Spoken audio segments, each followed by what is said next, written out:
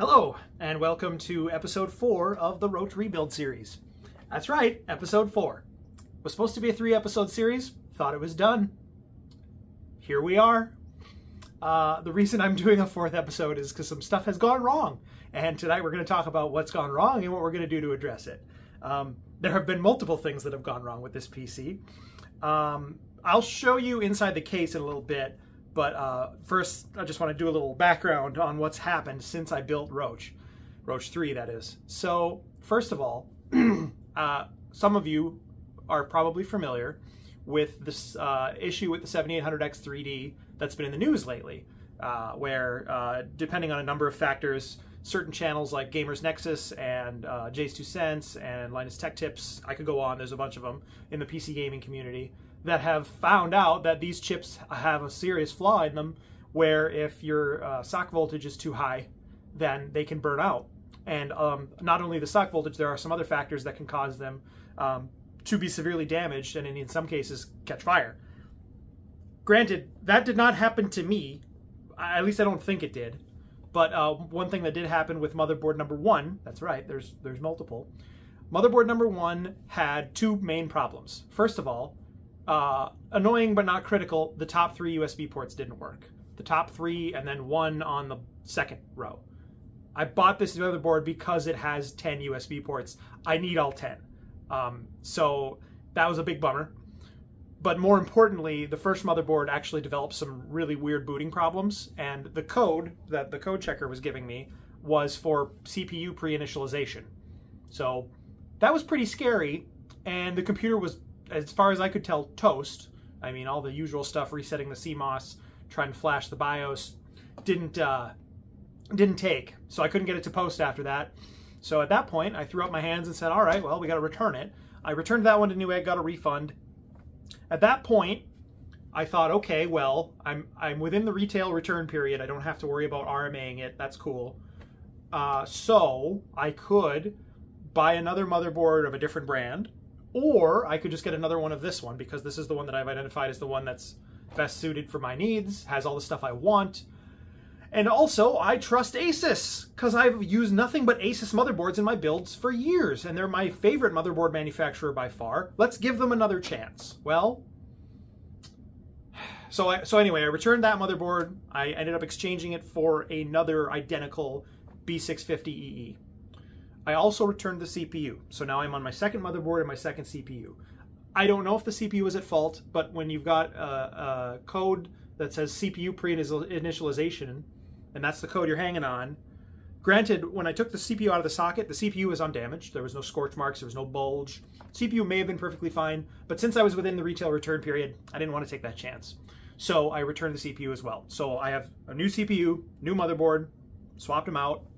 That seemed fine. Now this is on top of my RAM problems, which I'm going to talk about in a little bit. But CPU and the motherboard, those are the 2 that are here right now. So those are fine. They're stable, at least.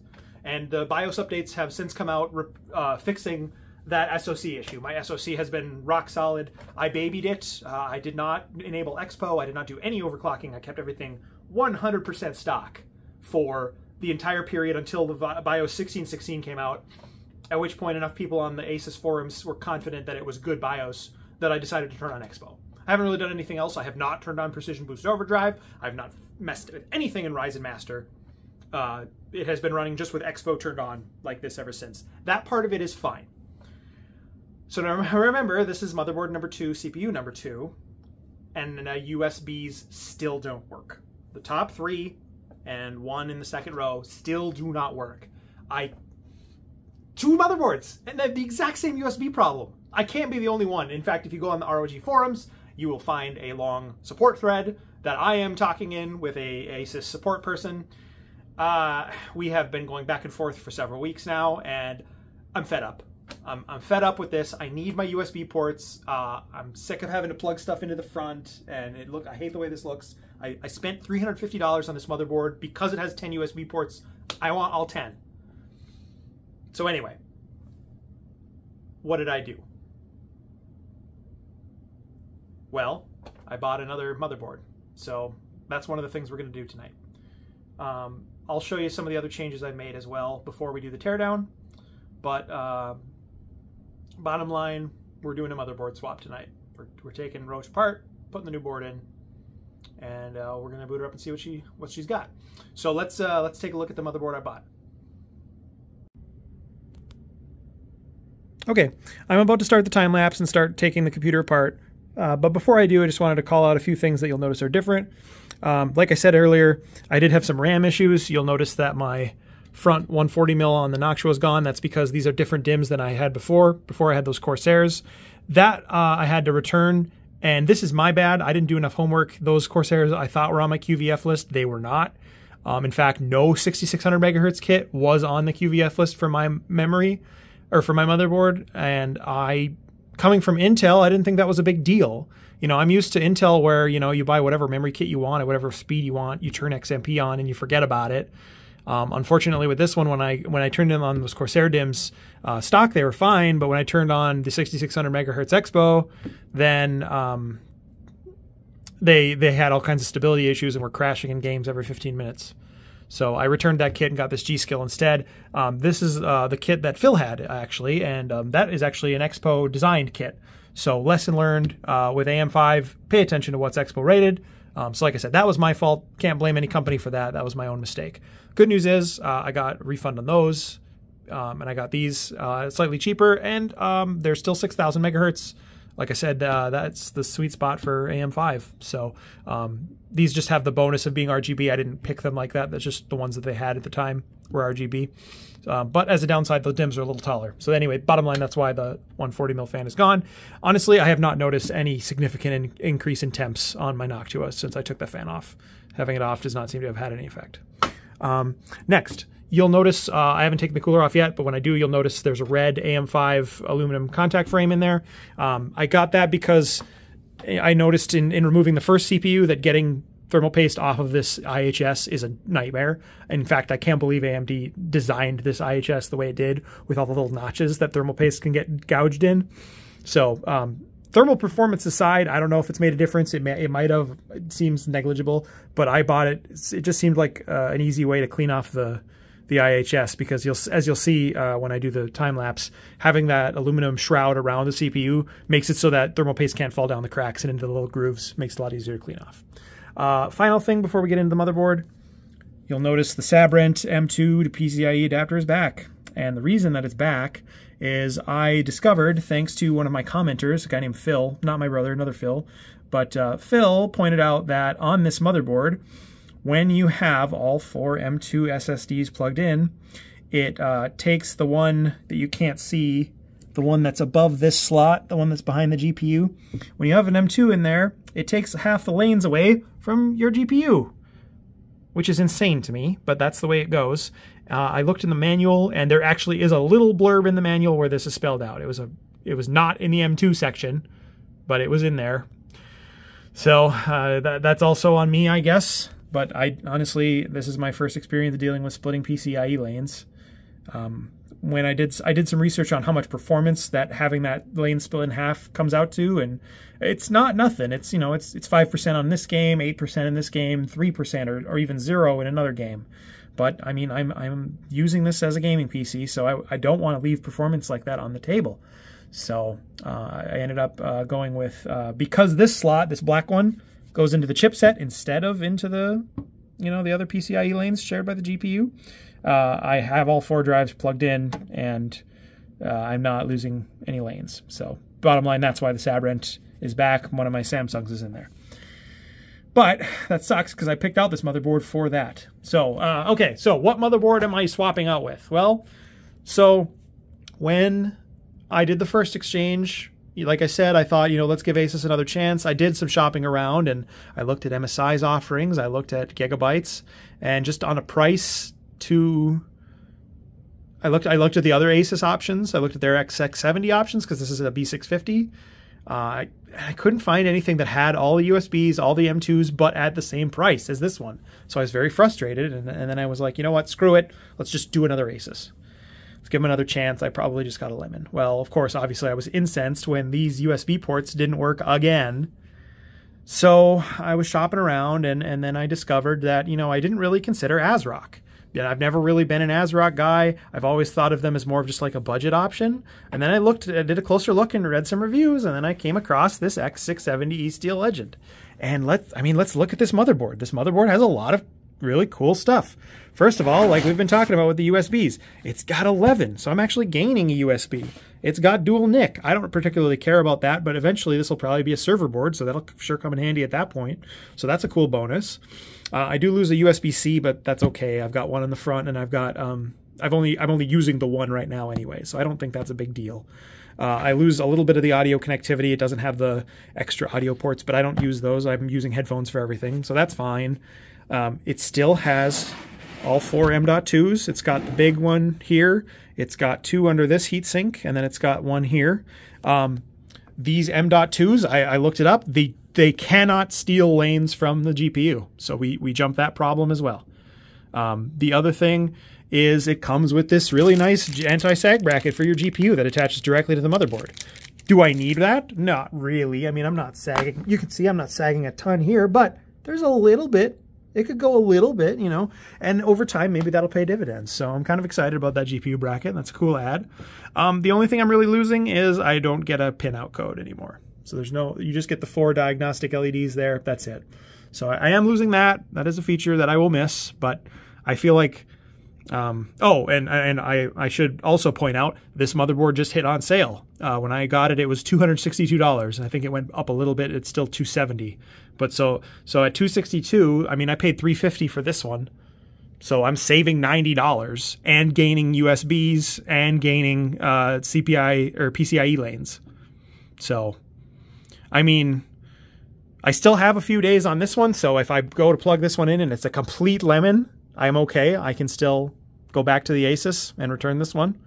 But like, but you know, I mean, I've got till I think June, the first week of June to return the Asus board. So it's now or never. If I don't return it now, then I'm only dealing with the manufacturer at that point.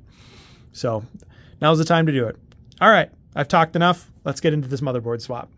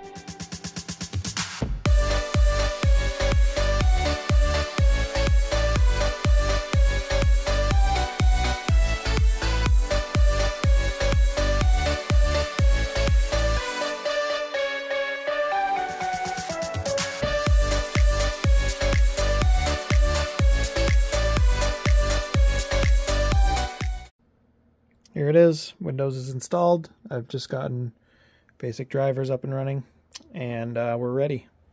So I'm happy to report I did a test of every single USB port on the back, and they all work. So very happy about that. So far, this motherboard hasn't done anything weird. It's pretty nice. All the installs went normal, all updating the BIOS. I turned on Expo, made a few slight tweaks in the BIOS, but I didn't do anything crazy. It boots pretty quickly, even with Expo turned on. Pretty happy with the boot times. I just turned RGB to a single, just my usual red. And I'm really liking this RGB effect you get down below. As you can see, I did, as you saw in the time lapse, I did have to make some slight adjustments. So this fan has to connect to this header down here now. So I fed that under the GPU. And this fan, which is the daisy chain for these two 140s, there's no case fan header up here. So I ended up putting them in CPU optional. And it's working great so far. I might just leave it on the default fan curve because this is pretty quiet. And I'm kind of happy with that. So we're going to do some benchmarking and some testing. And see if the thermals are good. As long as the thermals are good, then I'll probably leave this fan profile how it is. But overall, very happy with my new motherboard. Still got to do a lot of game testing. It's getting a little bit late tonight, but we'll do that tomorrow. And overall, big success. So, hey, if you stuck out to watch the whole video, appreciate it. Once again, if you could hit the like, that would mean a lot to me. But otherwise, I hope you have a great day, and thanks for watching.